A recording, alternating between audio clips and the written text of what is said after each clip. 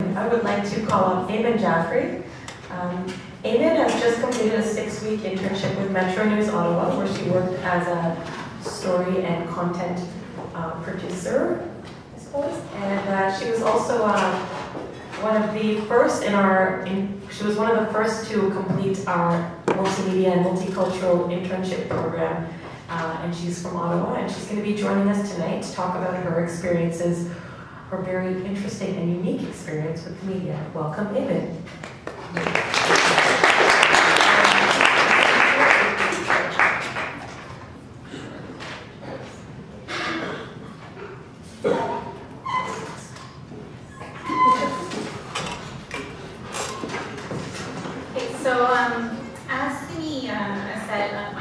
Jafri, and I work as a public servant in Ottawa, but on the side I'm trying to grow as a writer and as a filmmaker.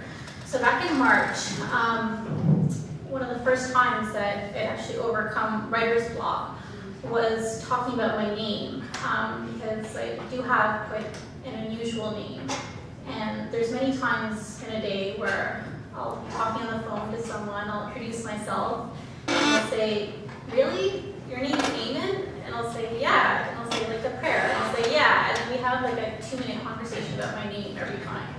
And my colleague actually laughs at that because she hears it all the time from the next cubicle over. So anyway, I thought it might be sort of a therapeutic opportunity to submit something to the facts and arguments section of the Globe and Mail talking about this. So this is the essay that I wrote. It took more than 20 years for me to realize I didn't want to be an Amy, a Jennifer, or a Jessica. In the end, I chose myself. Eamon. Eamon. The final word to every prayer. It's universal and identifiable in multiple incarnations around the world. Amin, Iman, Aman, to name a few. It's also usually a boy's name, and I'm often mistaken for one on paper. In my case, however, Eamon is the Urdu word for peace. My family's from Pakistan, but I was born in Canada. My late grandfather, our family's patriarch, reveled in the art of naming his grandchildren, and so I was announced into the world as Eamon Jahan, peace in the world. The name served as a useful double pun. Not only was I born in the year of Trudeau's Peace Initiative, 1983, but as the youngest of 3, I also marked the end of the line, or so be it, another definition for Eamon. My name has history and culture, yet it took my grandfather's passing last November, November 2011, for me to fully appreciate it.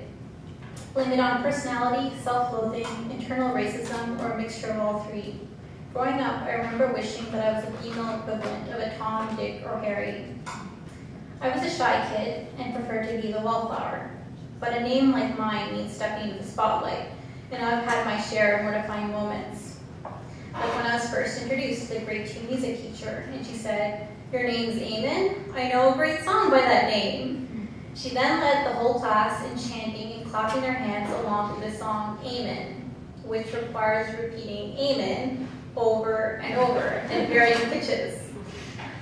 While I cowered in the corner, silently cursing my unusual name and wishing I was anywhere else. This would not be the last time a stranger broke into an impromptu rendition of Amen after meeting me. You probably know the song. It's like, Amen, Amen. Awful song. I mean, no, it's not awful. What I dreaded most every school year was the inevitable encounters with new teachers who had to learn my name. Mornings were the worst. I would blush in anticipation at roll call as the teacher read out each student's name, my anxiety rising as I waited for my turn in the J's. If the teacher pronounced my name incorrectly, it meant raising my voice to correct him or her, knowing my confidence would desert me under the scrutiny of all those eyes. During my self-teen years, I loathed meeting new people, knowing the conversation would revolve around my name. Many of my encounters typically fell along these lines. "I'm Joe. What's your name?" "Eamon." "Amen. Wow, that is unique, special, interesting." Pick any of the 3. "What is the origin, may I ask?" What I wanted to say was, "No, you may not ask. That's none of your business." "What's the meaning of your name, Joe?" "Probably don't even know because your name is common and doesn't require any explanation." Instead, what I said was, "It's pronounced Amen, actually. It's Urdu." And after a while, it felt like I was repeating the lines of a script. I remember secretly envying recognizable and popular names such as Amy and Jessica. These were Canadian names. They didn't provoke questions about origin. They were accepted at face value and were easy to spell and pronounce.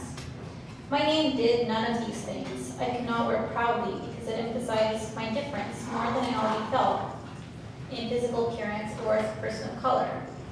If I had a common name, then at least on a superficial level or on paper, I would not need to feel that difference. As a teenager, I did succeed in carrying out this fantasy online, using the moniker Amy in the heyday of chat rooms. Amy was easiest to adopt, since most people mistook my name for it anyway when I introduced myself.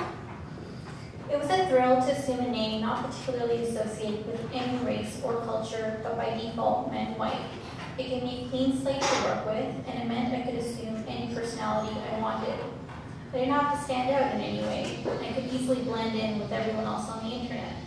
Of course, that anonymity is what attracts a lot of people to the online world, but in my case, it felt extra meaningful. Once offline, though, I never felt comfortable about adopting the name Amy. Even then, I knew it meant betraying part of my heritage. With age and increased confidence, it's easier for me to look at the past and wonder why I chose to respond as I did. At the time, I felt like those were the only appropriate reactions, and I felt frustration at the world for forcing me to experience those emotions. But now I see it was me. Yes, my name is different. Yes, some people may perceive it as strange. One former friend, as I recall, compared it to naming a kid Hallelujah. But so what? My name's one aspect of me, but it doesn't define me. Sometimes I wonder how my life would have turned out if I'd had a confident, gregarious, and outgoing personality. Perhaps then I might have grown up flaunting my name instead of cowering behind it. We live and we learn. I learned to embrace my name because it is the most personal connection I have to my late grandfather. My name was his first gift to me, a gift sealed by his wit, artistic sensibility, and spiritual devotion. Amen to that.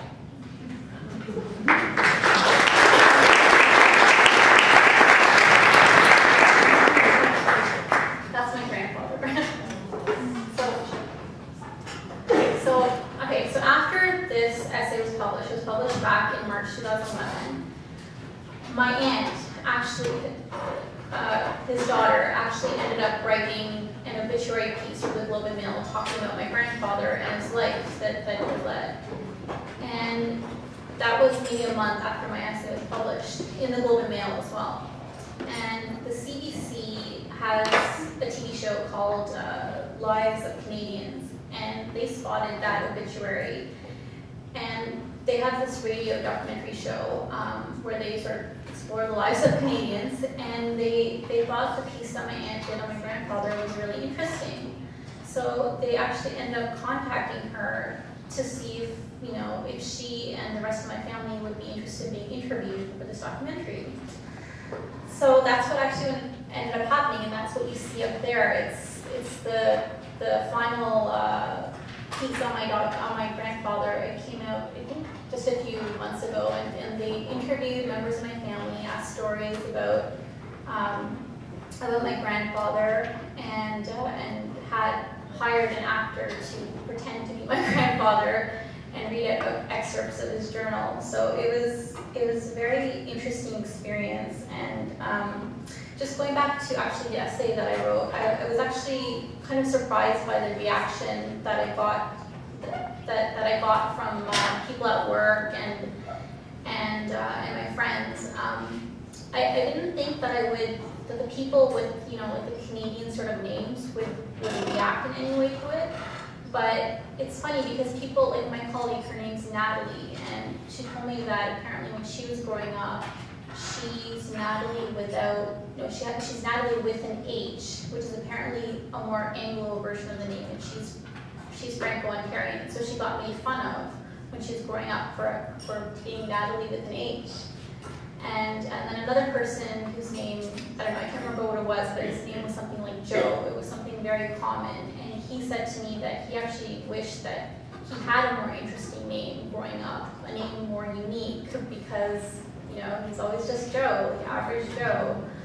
And even like, for example, a Chinese Canadian friend of mine whose name was Jessica, she said she always wished she had a more Asian sounding name because when if she didn't meet somebody in person, they would assume she was white, and she kind of felt disconnected, and she wanted to feel like she was representing something more Asian, I guess. So I actually found that really, really interesting. It really surprised me. And then with the radio documentary, one thing that was interesting was that this was actually something that happened last week. I thought that the actor that they hired to portray my grandfather was a Jewish actor because his name was Sam Moses. So I wrote this scolding letter to the CBC saying, you know, like, you did a great job in the documentary, thank you for that.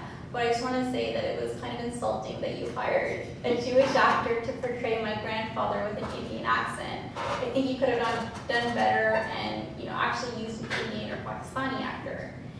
And they wrote back to me. They said that Sam Moses is actually an Indian actor. And when I looked it up to check if they were lying or not, I'm so paranoid. And he actually is, so. So you got challenged on your own prejudices there. Yeah. You can't tell them anything by name. Exactly. It's like Russell Peters, okay? True. So in that case, I was at fault and I learned my lesson.